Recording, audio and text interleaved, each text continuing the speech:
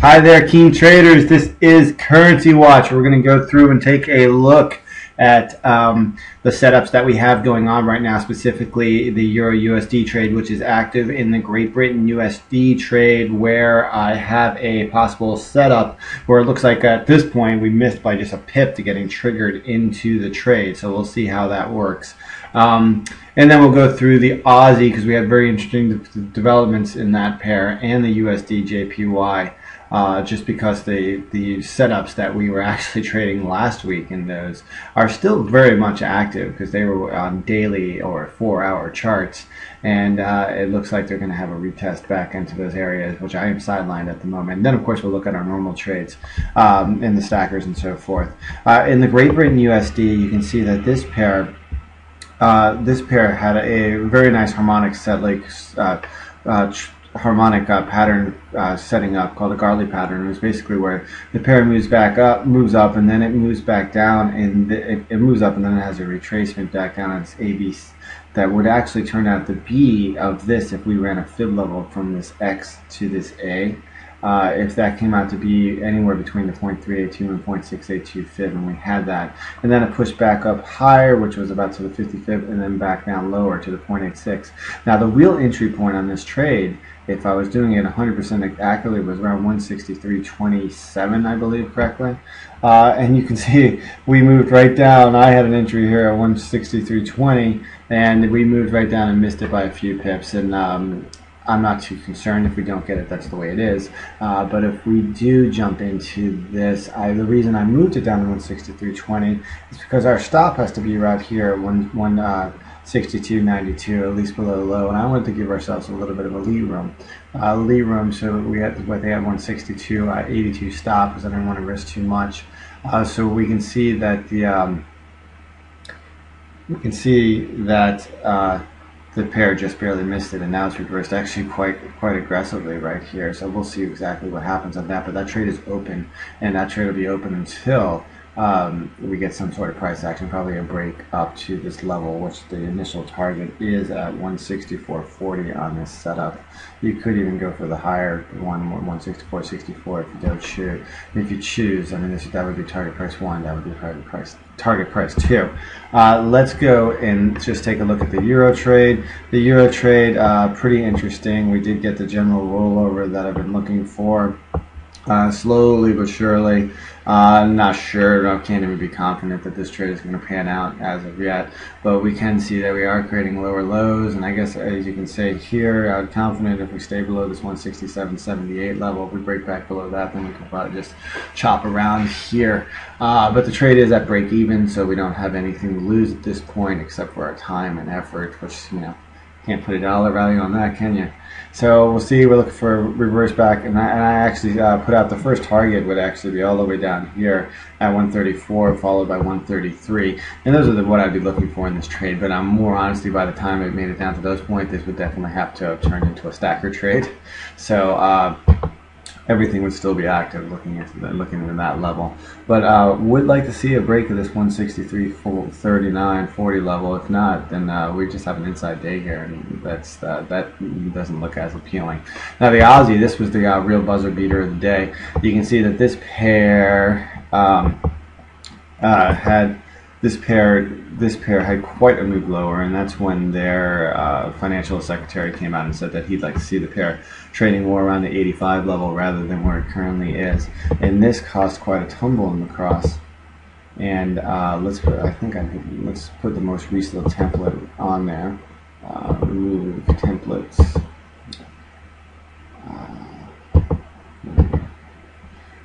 Okay, and we'll look at the setup that we had here. I don't know what I was talking about before. This trade is 100% done dusted. Well, let's go through the odds trade that we had yesterday and just look exactly what happened.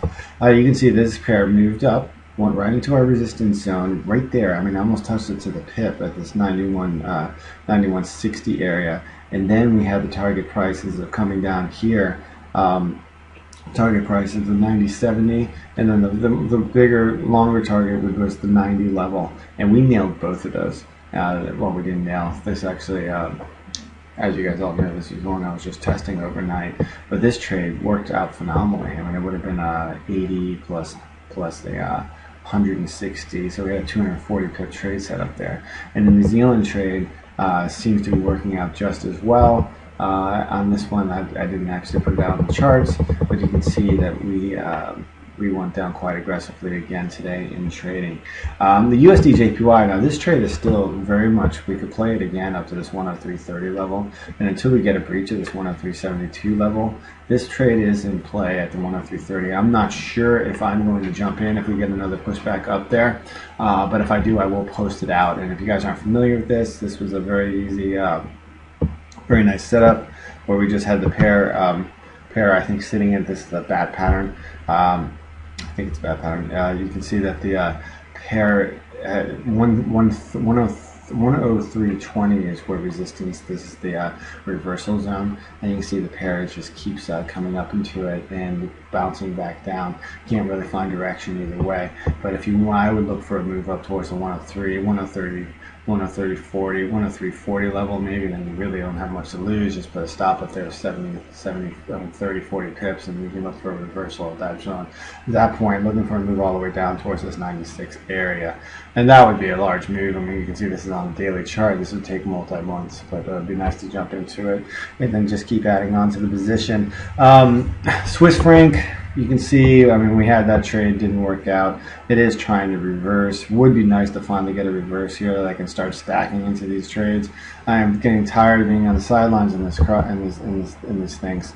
But you saw the thing. I mean, basically, I was a little bit disappointed on the way I handled the stagger trade in this range. I should have jumped in on this consolidation range and not taken the losses. And in the U.S. Swiss franc, I was a little bit I was worried too much about the euro trade. I have to think of each one as independent, even though there are a lot of correlations, but that's just the only way you can do it.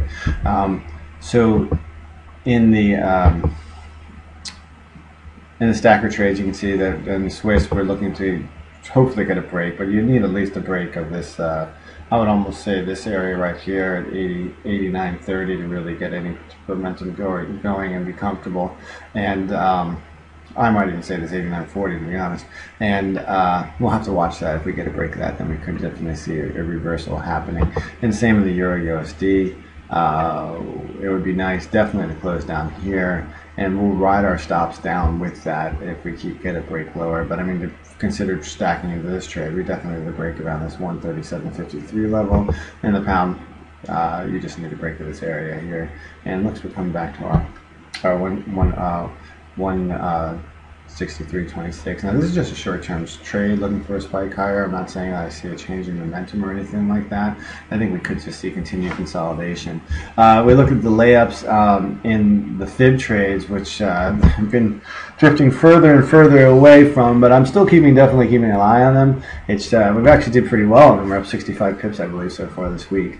It's just they become less, well, because the volatility is down so much, we're seeing less and less good opportunities. Now we're going to have a great one right here in this Great Britain AUD, this jump, this giant jump higher. We have so many fib levels going on here. Well, that one's a good one. You can see very smart to stay out of this one. Actually, that's not true at all. You can see it came down and missed. Well, actually, that was before, but it did come down and flirt with that level, but that was before I entered the trades at 21 GMT. And the Great Britain, we're still in that range, so I'm not worried about this Great Britain, New Zealand, still in this triangle. We're just going to break eventually, and when we do break on this, we're going to definitely try to ride it to the top or bottom of the zone, the range that it's currently in. It is respecting the 197.50 level right now. Let's look at the yen pairs. Not too much shaking there. You can see that the Euro JPY is almost in a 50 pip range for the day, and the Great Britain JPY just, you know, doing its own thing. And I can just, well, we'll throw a fib level on there for giggles. You can see that the pair moved up to the 50 fib, and now it's right about back at it, so there's not much to say there. And unless, I mean, we have real direction, and again, these pairs aren't that great to jump in and out of. All right, everybody, so just in hindsight, and we're still looking at our Great Britain JPY and the Euro JPY. That's what we have shaking right now, and we're looking forward. We're looking to see. I'm just checking to see if maybe we got into the Great Britain JPY. You can see that only 6 pips away. Would like to get into it. I mean, get into this trade and look for the bounce. That would be nice. And the Euro USD, you can see it's about 50 pips. Looking for a rollover. And more than likely, both those trades won't work at the same time, but will be interesting in the end. The pound has been kind of trading to its own beat lately, so we'll have to see. All right, everybody, good trade, and talk to you guys later.